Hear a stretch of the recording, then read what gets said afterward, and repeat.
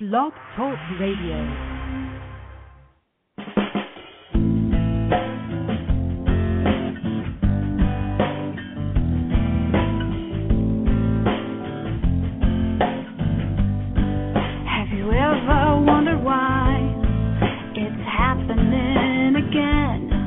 Welcome to Mindshifters Radio with your co-host, the Forgiveness Doctor, Dr. Michael Rice, and his wife, Jeannie. Michael and Jeannie share with you the wisdom of the ancient Aramaic internal process of forgiveness.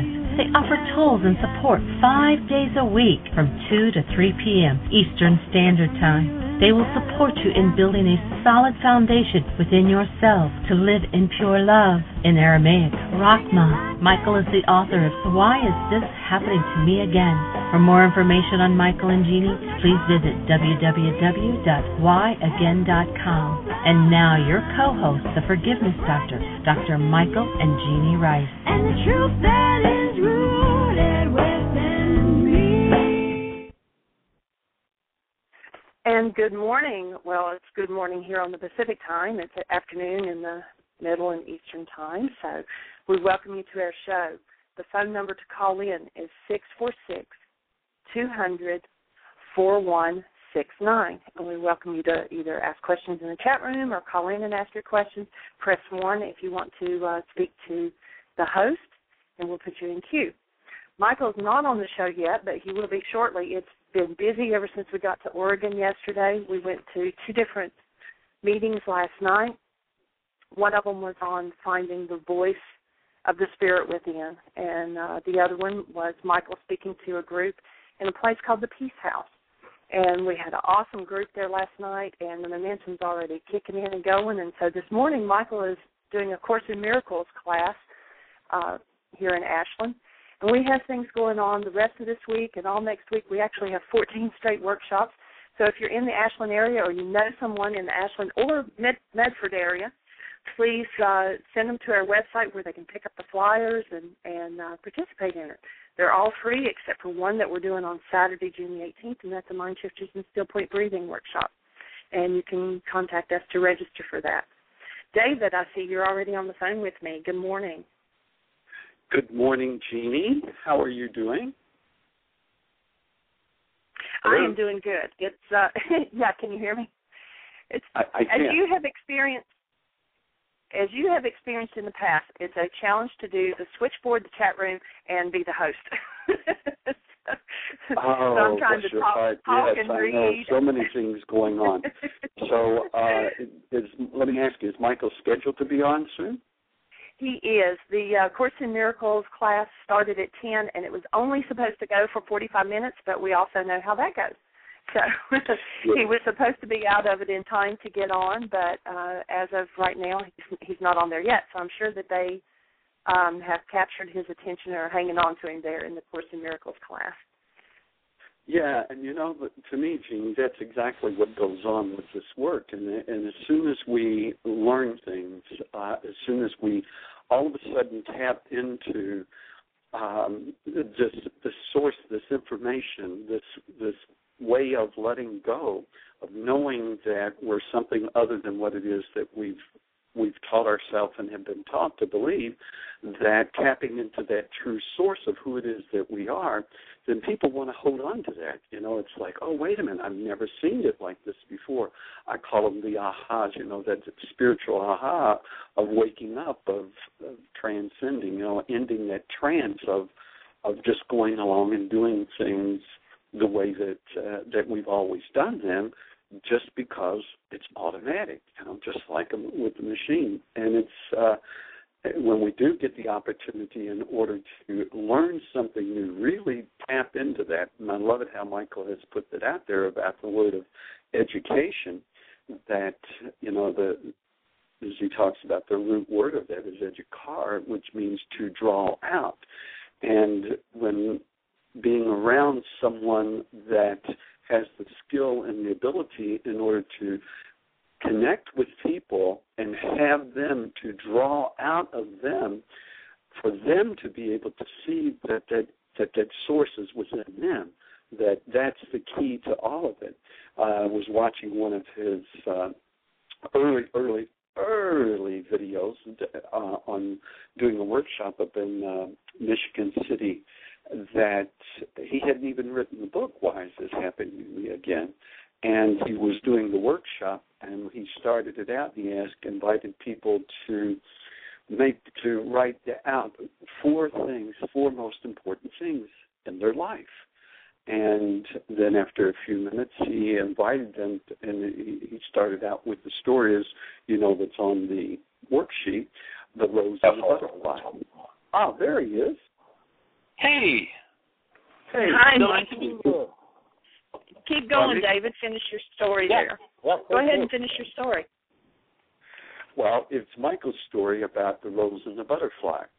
That suppose that there's a rose and a butterfly, and they meet, and they're given a ego and maybe personality, and they fall in love, and they're so connected with each other that, and then all of a sudden the butterfly decides to fly away, and it flies away, and the rose uproots itself and gives chase. What happens to the rose? And if people get deceived that, the rose will die. And when we lose connection with our true essence of who it is that we really are, we've started this death process. And it goes on and on and on until we, in that trance, wake up to the realization of who it is that we are, our true source, and that we're always connected. And when we're connected with that true source, that's that guidance, that's that information. And so I kind of get it, it's like being in one of the workshops, that information starts to flow through, and it's kind of like, I'll use the analogy of like in the Matrix, when all of a sudden Neo woke up. And if you remember, the green things when he was looking at all of the three agents out there, and he just saw them for what it really, the energy of what it really was, and he was like, whoa. And that's exactly what he was like, whoa, it's amazing. So when people get to be involved in the workshops and the information and tap into, through Michael, that energy and that source, it's like, oh, stick around, stay on, And as it is with this radio show that we're tapping into connectedly, energetically, and through this wave of energy of computers and cell phones. I mean, here I am in the heartland in Missouri, and you're in Oregon, and there are people in England, and there are people all over the world that we're tapping into this source, this truth, the source that we refer to as the truth. And as Michael says, we don't really, we can't experience the truth through words. We can only experience the truth through tapping into our true essence, our source, when we're connected with that source. And so that's what this Mind Shifters is all about, and I'm so grateful to be part of Michael and Jeannie and everyone that's connected with us, actually with everyone, that we're connected in doing this. And then as we all do this little worksheet, I get it, Michael, that we're closer now than ever before, and it's starting to accelerate with more people tapping into, wow, you mean I'm in charge? I'm the one that's in charge of this, and I can create from this my life, my world, and how it is that I see it. So I talked with Michael earlier this morning and asked him if he might, if it seemed appropriate, to talk about the judgment system of how it is of the mind and how it works, and when we what that part that gets triggered when fear and hostility come up, anything other than love, and how the judgment system, the part that it plays in that. So that's what Absolutely. I'm at today. Before he does that, David, Lisa is in the chat room, and everybody else in the chat room says, happy eternal day to you. Thank you very much. Much appreciated. I have shared this with a couple of people this morning, and so I appreciate that. This is best one of my, so far, of my eternal life. It's really fabulous that I get to connect with people on this day. So thank you very much. You are welcome. So, Michael, do you want to address that first, and then we also... Jeannie? Huh? So I have a request. It just popped. It just came to me again because I made this morning. Is that so? If people would like to wish me a happy birthday, so I'm beginning a new way of communicating, and I invite and ask people if they so feel inclined to tell me one thing of what it is that they like about me. And when they see that in me, how they feel, and then also to invite them to take a look at what is it, one thing that they dislike about me and how they feel, and when it comes up for them. Because for me, that's true connectiveness. Michael was talking about that this morning. Actually, was in the video with that the people that we're really connected with are the ones that bring our stuff up. And so, if there's someone out there that wants to email me or say something to me or talk about this, well, then I'm open for talking about that. So that's I'd like to say that what I appreciate about you and like about you is how you just are right there. You are such support for anybody and everybody that's willing. I mean, even support for bringing their stuff up. You're willing to just be right there. Someone in the chat room says, I like your dedication. So, and what I dislike about you is there's not two of you. Okay, so that's a little bit more of that. I'll have to think about that one. I'll have to think about that one, David. Yeah. Well, we could handle two of them. Yeah, that's true. I picked that up. I'm not certain from where. I could think about it. A lot of people ask me. So, I know where it was at. It was from the letter that you put out there, Michael, about the fellow that had the accident and was going through all of this stuff and everything, and about choosing the day. And he would be asked. He said, "So how are you doing?" And he said, "If it was any better, I'd be a twin." And that's, I've taken that on and I've used that so many times because I went through acknowledging, of who it is that I am. And at the same time, so it's like when Jeannie was talking about she appreciates that I'm there and I'm with the support. And so I invite people to take a look and say, so what kind of feeling did you have, Jeannie? Because the fact that we can't see it in someone else unless we see it in ourselves. It has to be within us. And so I invite people to say that to me and then to tell them to say it out loud to me how they're feeling, because I have a motive. I want them to be able to recognize, that's not me. That's really you that you're talking to. And I like to have that invite people to do that. That's my purpose. And it depends on the support that you're giving me, how I feel. If you're supporting me and facing my stuff, at that moment I don't feel very good, but afterwards I'm really glad that you hung in there. We've been partners before during intensives, and so being the support to hold me accountable, but also being the support to hold the space of love for me. And so it makes me feel very good and very supported and very positive. And then, like I said, when my stuff is up and you're being a different support for me, sometimes it brings up my irritation, but that gives me an opportunity. And I just appreciate you. And happy Eternal Day. Thank you very much, Jeannie. Much appreciated. And yes, we have been partners, and I love that. Yeah. And so, Michael, we do have a leftover question from yesterday, and that person is in the chat room. So I don't know if you want to address that first, or if you want to do David's thing on the judging. Well, tell you what. I actually didn't hear the whole thing on judging, so let's let that go at the moment. But let me throw out, David. One of the things I appreciate about you is your willingness to do your work, and when you're in your stuff and you're confronted, that you're there to own it, and then you pick up and you actually follow through with using the tools, and it's awesome. I haven't seen too many people who are really, truly willing to do that. And so I really acknowledge you and appreciate you for that, and that you follow through, and that you are continuously doing your work. And you're one of the fastest I've ever seen, and the most willing to be responsible, and then to take it into the world of actuality, to bring it through to the world and support people in the healing process. So I appreciate your presence in our world, that I get to share the planet with you. I deeply appreciate the fact that you are part of our support team at Heartland, holding the space there, carrying forward so many projects, and handling so many phases of so many things. Well, that gives us the support to be out here on the road, being able to take it to the people we're taking it to. So I deeply acknowledge you and deeply appreciate you, and thanks for being in our world.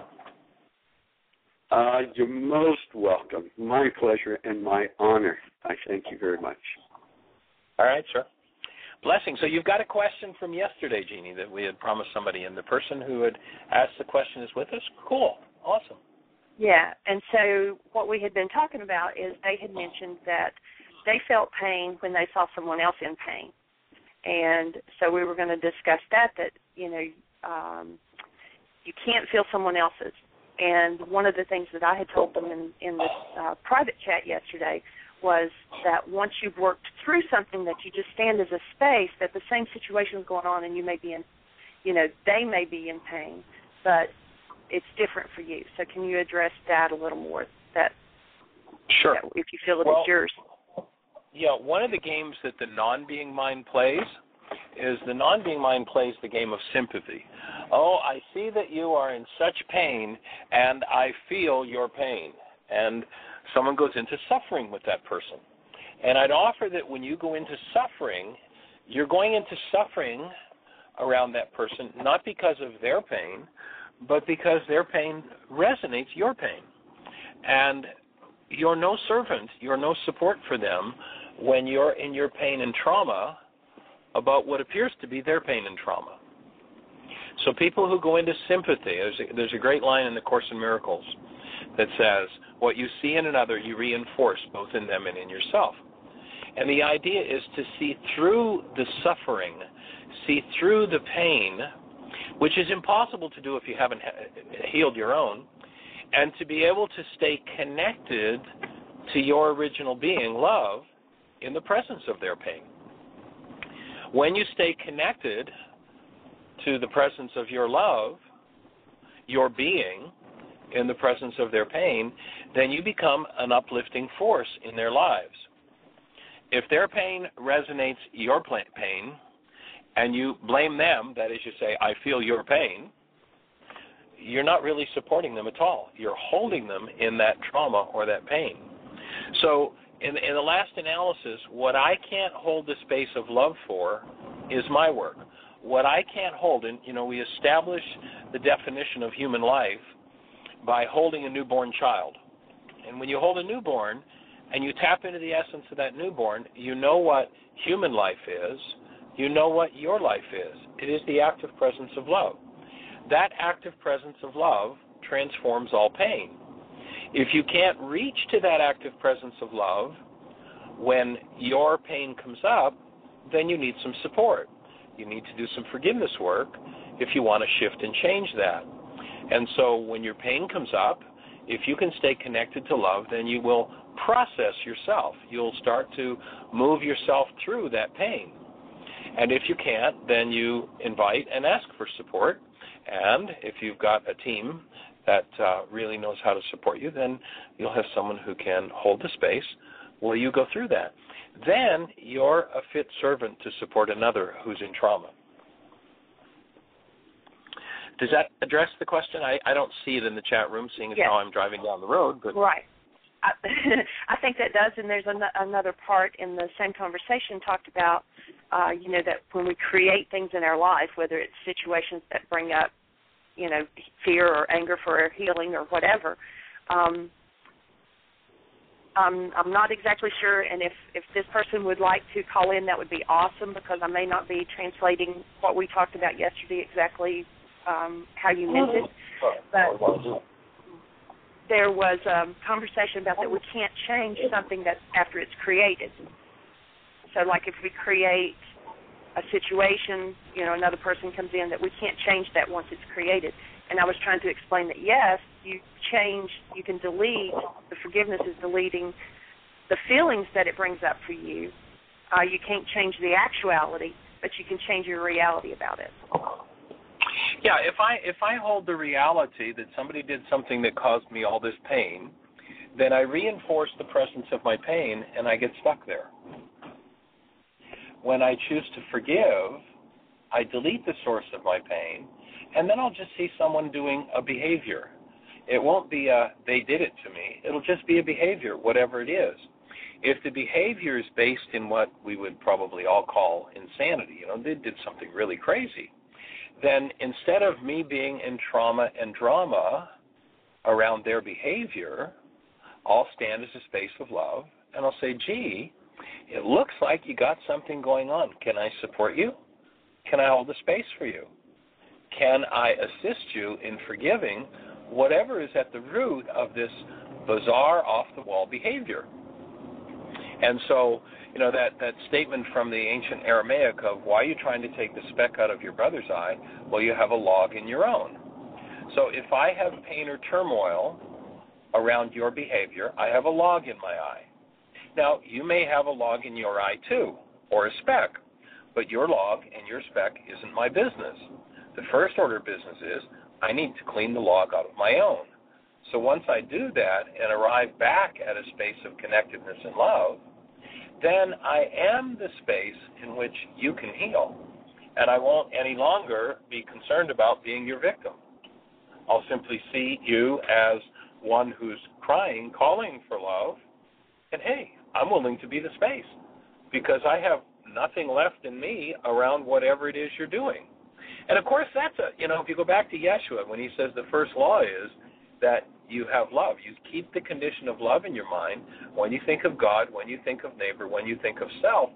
It calls us out of all of the insanity, all of the rage, all of the fear, all of the hatred, all of the vengeance of the world, to move us back into the true active presence of love, which is what we're designed to function out of. And so we become each other's support team rather than each other's accuser when we're willing to be responsible and hold to a human life whatever happens. If I have, let's take the most terrible event that could happen, I can experience the most terrible event that could happen in my life from a space of connectedness and love, or I can experience it from a place of drama and trauma. That's my choice. Now, if we've come up in a family system and a culture that says, oh no, if there's drama and trauma up there, you've got to be in drama and trauma, then it'll be virtually impossible for me to conceive of. I could actually experience from the being I am, love, what just happened and not be lost in drama and trauma. And ultimately, that's the calling, to call us out of the world. In the old language, it was come out of Egypt. Egypt is the world of separation. It is the world of hostility, rage, grief, fear, anger, jealousy, hatred, vengeance, war. And to come out of that is to become responsible within yourself for any of those frequencies, apply forgiveness and remove them, and come to experience everything in your life from a connected space of love. That's what we're here to do. And that's what we're here to support you in doing. Every mind, heart, and being. And of course, this is day, let's just throw this thought in. This is day 12. 12, I think. Day 12 of our celebration of Memorial Day. And that is the willingness to remove, the willingness to celebrate Memorial Day one more time today. We're going to carry this on a daily basis. to celebrate Memorial Day by being willing today to look at one thing in my life that is made of hostility and fear, and to be willing to forgive that one thing in my life that's made of hostility and fear. And when I'm willing to do that and forgive, then I become one who helps to remove from planet Earth war, because all war is made of hostility and fear. Sadly, most people today, it seems, at least I've had several people share with me how their celebration of Memorial Day was, we went out and got a case of beer and burgers and we got drunk. And it was a day off work.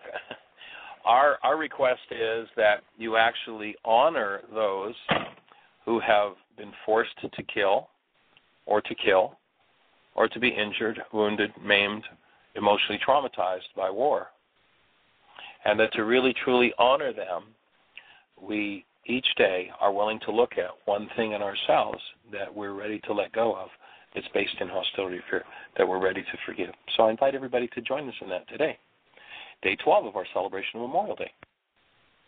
Awesome. Okay, they wrote in the chat room, the only pain, and I think we're probably really close to saying the same thing, just using a little bit different terminology. The only pain itself is the concept of pain when it comes to something I'm searching for in my connection with it. I think they're saying the same thing as, we have a goal and we're not getting it and it brings something up for us.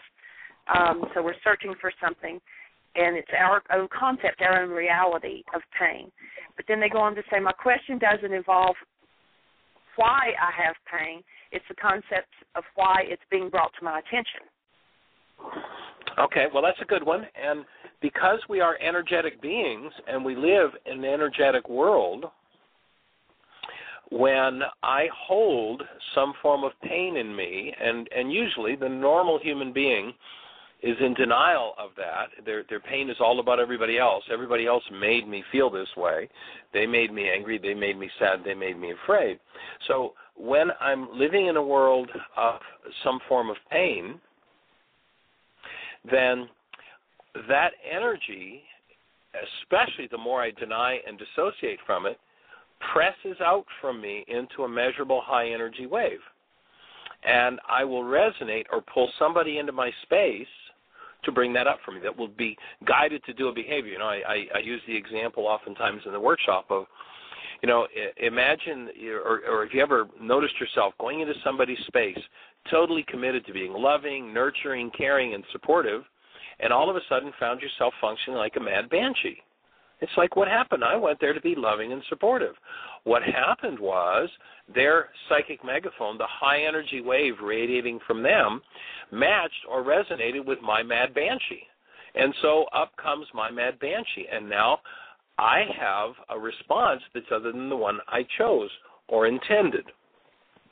And that's my opportunity to forgive that response in me, to forgive that particular form of anger or rage or fear, whatever it happens to be.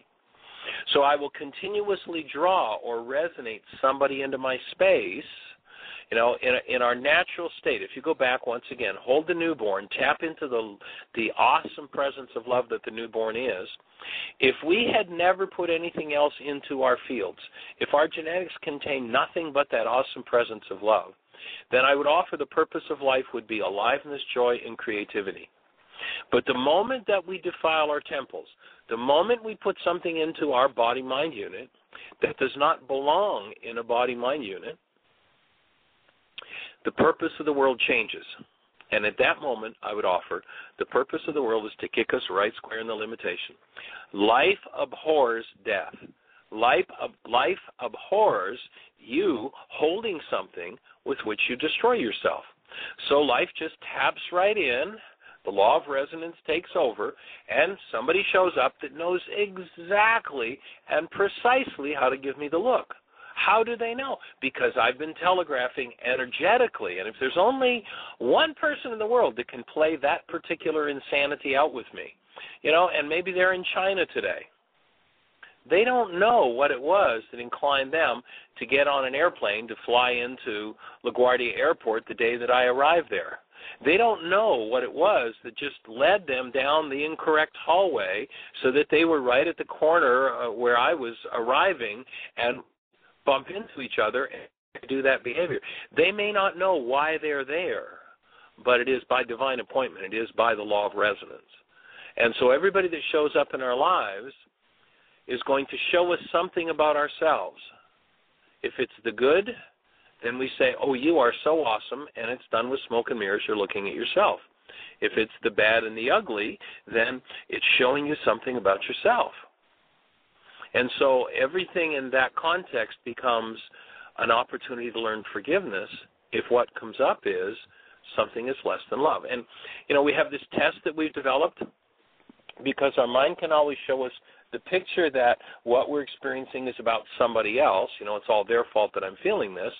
And so they cause these feelings, and we've developed this test for determining whether or not something you're feeling is yours or not. And the test is this: are you feeling it? If you're feeling it, though you're in denial and your mind's showing you pictures about how everybody else is causing it, if you're feeling it, you absolutely know it's yours. Time to forgive. Time to remove that. Return to your true human essence and become a healer of the world rather than one that taps in through some form of hostility or fear and supports war in the world. We're here to eradicate war from planet Earth. We can do it in our generation. And all we have to do is hit a critical mass. All we have to do is find enough people who are really, truly committed to the incarnation of love in their forms, which means, of course, everything less than love has to come up and be moved out. And when we can get a critical mass, and one of my early mentors used to say that all it would take would be 8 people. If 8 people would totally, completely incarnate and remove all hostility and fear from their fields, we may then have the critical mass that will create such a strong space of being on the planet that the whole of humanity would shift its energy and start to realize who we are. We all started out exactly the same. I don't care if it's your worst enemy. I don't care who you look at, if it's Hitler or Saddam Hussein or, Attila the Hun. We all started out the same newborn essence, and the world laid its thumbprints upon us. Forgiveness is about removing the thumbprints, not letting other people off the hook because the thumbprints are there. Does that fit for the person asking the questions? Any other comments there, Jeannie? There is a couple other comments, but we also have a hand up, so let me read one more. And hold on. When somebody else types, it rolls me down so that I miss what I was getting ready to read to you. Just one second. So anyway, they say your construct may be right, but from my point, I learned that we can't delete anything. We can only make things to be a different situation. And I wanted to give one example. We can change our reality, and we can delete our reality. And I'll give you a perfect example of it. One of the issues that I have worked on for years was that I wasn't worthy of being listened to. And, I've done lots of worksheets on it. And then this has been a few months back. We were in Florida, and we did an all-day workshop. And we were doing intense process work with each other, like in a small intensive. And there was a gentleman there, and he had asked a question, and I put my input into it. And the class went on. Well, when we took an intermission for lunch, then someone else in the room came up to me and said, "Can I talk to you a minute?" And I was like, "Yeah." And so we went to another room, and she said, "Did you notice when you were giving him input, he wasn't even listening to you?" Now, that was the issue that I've worked on for years, and it was awesome that she brought it to my attention because it had not even come into my awareness that he wasn't listening to me. And it was like, oh, cool, that means that I have finally deleted that issue out of feeling unworthy. And so then I proceeded to process her that, perhaps you've got some issues with it because it definitely brought up some stuff for her that he wasn't listening to me. And so it was like there wasn't a point in my life where it was like, oh, okay, I'm done with that one, until it was brought to my attention and I realized I did not have the same reaction. I had no emotional attachment to whether he listened or not. It was awesome. It was wonderful. So that, for me, was a very pronounced okay, I finally got that one deleted. Now, the same situation, the same scenario happened, but I had a different reaction. So I didn't delete, and this person's referring to that everybody is another part of their self and that's why you can't delete it. And you're not trying to delete the other person. Just like that exact scenario, the same thing happened. That had happened in the past, but I had no emotional attachment to it. I had deleted my unworthiness. It didn't change the scenario. It didn't delete the other person. It deleted what was in me that didn't belong and made the big difference. Yeah, that's an awesome example, and that's one of the things when people start to actually put the pen to the paper on the reality management worksheet. And I invite whoever's in the chat room to go to www.whyagain.com, and on the right-hand side there's a link that says Download Worksheets, and download the first two links under that. The first one is a new chapter 24 from my book, Why Is This Happening to Me Again, on the Aramaic idea of forgiveness. And then the second link is the actual worksheet, and start to put the pen to the paper. I certainly, and one of the first things people notice as they start to do that is that reactions, as you're describing, that were there yesterday, all of a sudden you go like, whoa, wait a minute, where is that? That I should be coming up with hostility. I should be coming up with grief. I should be coming up with rage here. And it's gone. You'll start to notice those things are just gone. Have they been deleted? Well, you could use the term they've been transmuted if you wanted to, but what you'll find is that reality has been changed. It isn't there in you anymore. Now, I certainly understand that with the way the world teaches forgiveness, in other words, if I have a painful reaction in me, the world says I should forgive you. And so if I'm going around saying, well, you made me angry, but it's okay, I'll forgive you. You made me sad, but it's okay, I'll forgive you. You made me afraid, but it's okay, I'll forgive you. Of course, my anger, my sadness, and my fear aren't going to be deleted. They're not going to disappear because I'm not using forgiveness. I'm using a cheap copy of forgiveness. I'm letting you off the hook for what's happening inside of me. So if you don't have the tool of actual forgiveness, it certainly makes sense that you'd come to believe that you can't delete things, because you can't if you don't have forgiveness. Please go to the website, download those first two links under Download Worksheets, and it'll show you exactly how to delete and remove what never belonged. And I'd offer that there is no reason on the green earth for you to ever experience anything in your life through hostility, rage, grief, fear, or pain, except that there's hostility, fear, rage, grief, or pain in you. And there's a delete key. It's called forgiveness. When you use it, you'll remove those things. And what will happen is you'll shift from seeing yourself as being attacked when you let go of all attack in you and all defense in you, and you'll see this person crying out for, please, love me, support me. And all of a sudden, it's got nothing to do with forgiving them. It's recognizing that if I have a reality of something less than love, then I need to apply forgiveness to remove that which is less than love. And it takes us back into our original nature, which is so much bigger than all the insane dynamics of the world. And there's another great line in the Course in Miracles that I love that says, all problems are meaningless, but don't tell that to somebody who's in the middle of one. Because if our identity is tied up in that which is based in hostility or fear, it could seem like you're taking away one's whole identity to say, by the way, that's all an illusion. It doesn't need to exist in you, and you can remove it. It's like, wait a minute, you're not taking away my identity. You know, if you go back to the ancient Aramaic, you hear the man named Yeshua saying, in order for you to live, you've got to die. Well, that doesn't make sense. What, I'm going to go kill my body in order to live? That's ridiculous. But what he's saying there is, if you've built a false identity based in hostility, fear, grief, rage, and pain, as you begin to apply forgiveness, you're going to delete that self that's based in hostility or fear.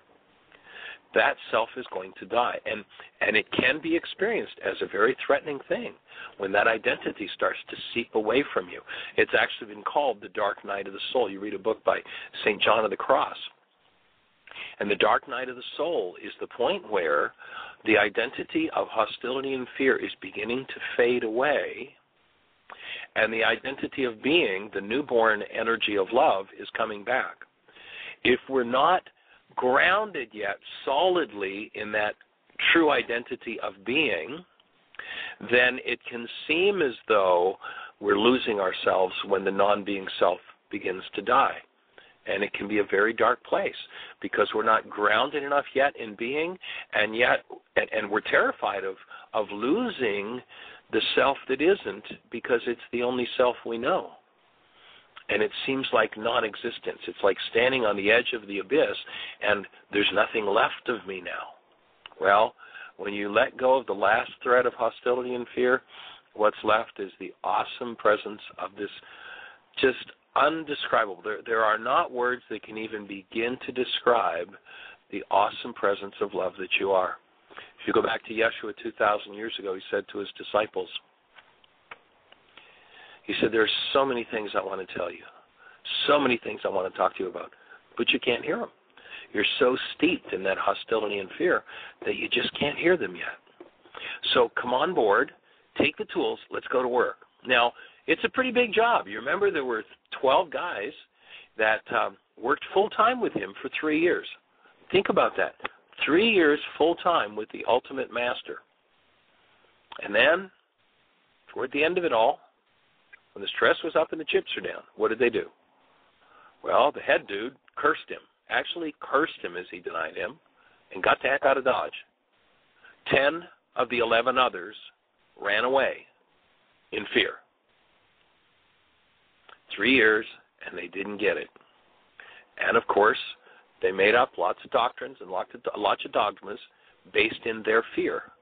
And we still have people, supposedly in the name of the man named Yeshua, who are living out of fear, promoting fear, keeping people in fear, doctrines of fear, doctrines of threat, doctrines of condemnation, doctrines of how this creature called love, who Yeshua says is our Father, whose good pleasure it is to give us the kingdom, who gives us what we ask for before we even ask, that's something to be terrified of. And, it's time just to give all that up. It's time for us to give up fear-based theology and go to a love-based theology. And the only way you can do that is to give up the fear-based mind and go to a love-based mind. It's what you're designed to think with. It's what you're designed to live out of. And it's an awesome game to do. And none of the rest is necessary. Now, as long as you want to do it, that's cool. That's up to you. But nothing based in hostility or fear is necessary in any way, shape, or form. Awesome. And we do have a caller. Awesome. 607, you're on the air. Hey, Michael, it's Richard. Sorry, I missed your call earlier. Hey there, young man. I was just finishing off. I actually was doing a Course in Miracles lesson when you called me, and that's why I was a couple of minutes late getting on the radio show. So as soon as we get off, I'll call you back about the intensives, and we'll get that set up and arranged. But other than that, do you have a question or a comment for us on our conversation? Well, I do. I actually joined a little late, about a quarter after, but I happened to catch when you were talking about the being in the situation. I was actually in a situation last night describing exactly what you were talking about, where this person's behavior was ranting and raving and upset about something, and I had to be there in his presence, and I was feeling it. I was feeling it in my arm, this pain of me wanting to strike back and say, can you stop this, And I was just holding myself back, and after he left, then I felt that pain in my arm, and it was like, okay. And so I, definitely got out and did the worksheet and worked on removing the pain that was in me. And as you say, he was resonating something that was in me, and it was the pain. And awesome. You hit it all right. You're describing the situation perfectly as to what was there. And I just want to follow that with another incident that happened this morning, where actually I was basically I came across a neighbor's dog got loose and was out in front of our house, and person was trying to catch it, and we were trying to catch it, and he kept running across the road, and cars, he almost got hit by a car a couple of times, and so we ended up stopping the cars, and here's the miracle. A person who actually was from the SPCA that actually knew the dog was driving by and saw what was going on and stopped and literally helped us finally get the dog in her car by inviting the dog to go for a ride in her car because she knew the dog. So the miracle was, who would have known this person would have showed up, but there was the love space there to hold this presence for this dog's life. And out of nowhere, this person that knew the dog showed up and was able to rescue it. Isn't that an amazing miracle story? Awesome, yeah. When we hold the space, if you go back into the ancient Aramaic, again, this guy named Yeshua just did such awesome stuff that he says, here's how the universe works: ask and you receive. And if what you're asking for is drama and trauma, then everybody you need to cooperate in your drama and trauma game will show up. And if what you're asking for is the active presence of love and support and being, then what will show up are the people who are going to show you the parts of you that you need to heal. And if you're really willing to go there, then what you're also going to attract is the one who can support you in moving through it. And so it is an awesome game, isn't it? What fun. Yep. So I'm looking forward to being in your presence and learning your tools to a greater extent, and I'll be talking to you after the show. Yeah, so we'll do it. Blessings. Thanks for the call. All right. Is Dr. Tim with us today, by the way? He is, yes. Hold on a second. Let me turn him on. Tim, you're on. There you go, Tim. You've been turned on. How are you this morning? Or afternoon, well, I'm doing very well. How are you? I'm good. I'm blessed and highly favored. I have one comment, and that is we keep talking about the dark night of the soul, and the way I like the way of mastery explained it is to say it's truly the dark night of the ego and the healing of the soul, and the healing of the soul. Yeah, definitely it's the awakening and the grounding in being that's taking place. And the source of it is that I've identified with all of the stuff in me that's less than love, and the process of healing that needs to happen is that I let go of that identification and use the tools to dismantle it. Yeah. And interestingly enough, when we're ready to do that, as Richard was pointing out with the person from the SPCA coming along with to invite the dog into the car, is the person who can support us in doing that is going to be right there when we're ready to receive that kind of support. And I hear that it's David's very special day today, so happy birthday, eternal day, David. And I would offer that much appreciated. One of the things that I like so much about David is one of the things I like about myself, and that is his perseverance. Going for it. Yeah, it's kind of cool that. Yeah, it's kind of cool that you kind of chose to step into a support group that David had started and have carried it on for so long. It's awesome.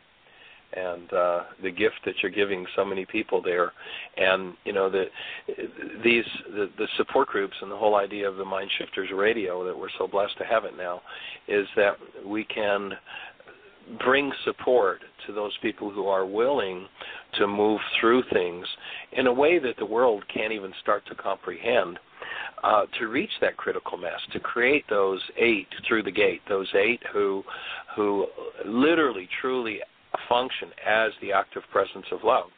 And of course, it broadens the field of people that we get to play with. So we get people who bring questions up for me that show me my stuff, and I get to go to another level. And I have to process me real fast sometimes when somebody asks a question that triggers something in me that I haven't dealt with. And so I'm blessed by those opportunities, as I know that everybody who does a support group is blessed by the opportunities to learn forgiveness through our interaction with each other. And that awesome African proverb that says, if you want to go quickly, go alone. If you want to go far, go together. And I sure appreciate going together with you, David, and Jeannie, and Tim, and everybody that's in our audience that we're getting to do this game. And like bringing to awareness a game that's been around for thousands of years, the game of awakening. And that there's so many people from so many corners of the globe who are jumping on board and bringing that game in, that it was started thousands of years ago, and that now is a time where it seems we're ready to do critical mass, and it's just awesome to get to understanding it, to get to play with it, and to get to move forward with it. And may I add something here, please? Please do. Yes, David, of course. It's your eternal day. Speak. Yes, absolutely. Thank you, Tim, for being Tim. And, I remember the first time that we met and the conversations that we had. And from day one, Michael, you may not know this about Tim. From day one, he was committed to this. He came to the very first live, really Why Again workshop that I did, as far as putting up a Why Again workshop. He was there for the support. He came to the meetings, and he came here to Heartland, did an intensive, came back 2 years later, did another intensive. I do look forward to seeing you for the next one, and continuously to do his work. I mean, the commitment and the level of his dedication and his willingness has just been fabulous. And it was so great to spend last year when you came, Tim, and the connection that we had based on the work that we've done together.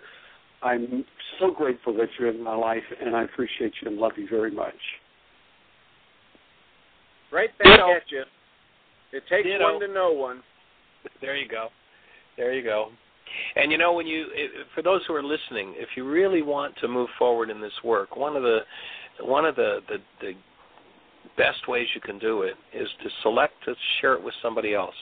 And you may not share it perfectly, you may not be know all of the information, but when you start to share it with others, when you start to put it out there, just even small conversations about inviting people to look at life differently, what happens is you get the gift. I look back in my life, and there was a crossroads that happened for me it's now about 34, 35 years ago. The first 6 years of my work in this arena was just part-time. It was kind of like an interest. Actually, a friend of mine was in the real estate business, and the company that he worked for required him to do this course. And he hated it.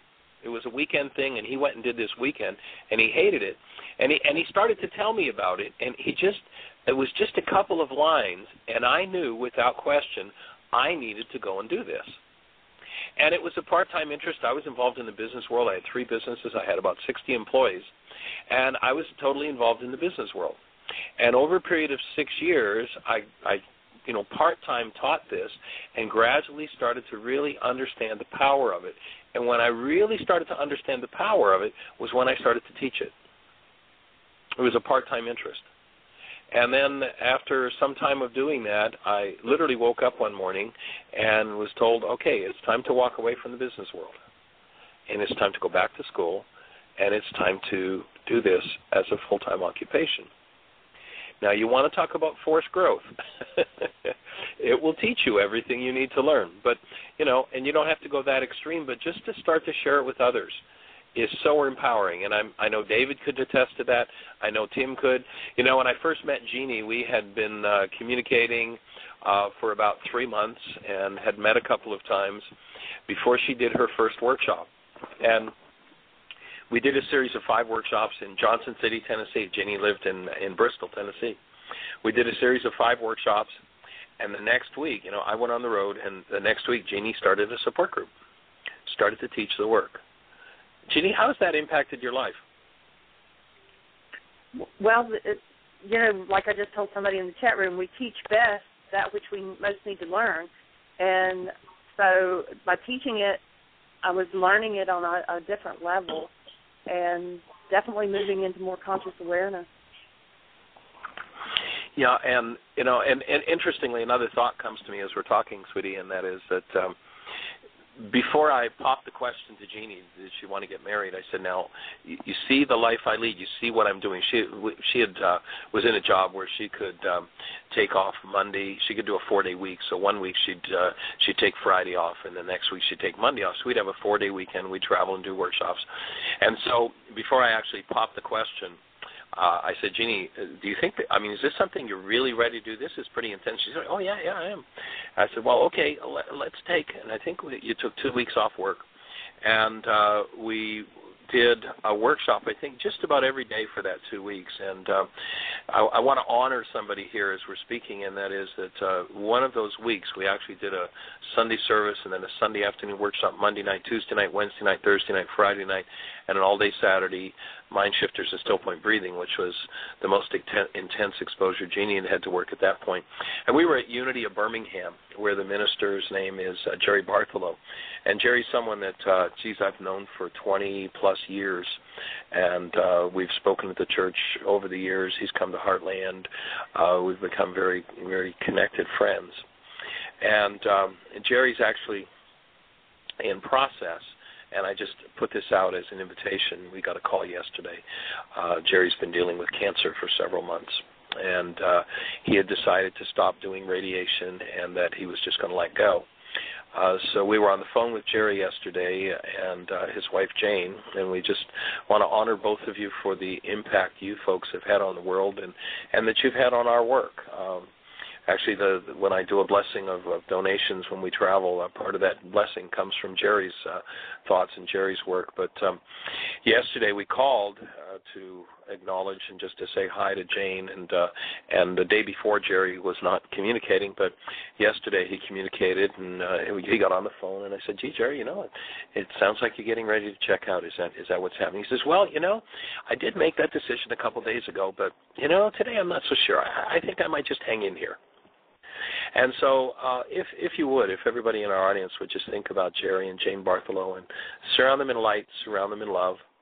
And if Jerry decides that it's time to go, let's just send him all the light we can to clear his field of anything that he would take with him that's unlike love, so that he goes direct to the light as he leaves his body, if that's what he chooses to do. And or if what he chooses to do is to re-empower his form and carry on his awesome work here on the planet, that we send that light and that support for him. In either case, that it's a joyful light that we send to you, Jerry and Jane. And we hold the space for your healing and for your process in your eternal essence. And we're delighted to be sharing the planet with you and delighted for all the years of connectedness and play and work and awesome things we've gotten to do together. And we cherish you and honor having shared the planet with you. Absolutely. Yeah. And so that was Jeannie's first really intense experience, was that full week at Unity Birmingham. And we went from there to Memphis, Tennessee, and we went to the Peabody Hotel. And it's like, so Jeannie, are you really ready to do this? Yes. So I don't know if you're familiar with the Peabody, but it's actually an old hotel, really classic hotel in Memphis. And back in the 30s, as I recall it, the guy who owned the hotel and he and a bunch of buddies would go out and have drinking weekends and go duck hunting. And some of the guys that he worked with or went hunting with, they went out and got drunk, and he got home drunk, and they had captured some ducks, and they decided that they'd play a joke, and they brought ducks in and put them in there's a pond in the middle of a fountain, in the middle of the hotel lobby. So they brought these ducks in, and the next morning he woke up from his drunk, and there were these ducks in his pond. And people are gathered around, and it's now a tradition. They actually have a doorman who's all dressed up to the nines with his tail and top hat, who every morning goes up to the roof of the hotel where the ducks are housed and brings them down, rolls out a red carpet, and into the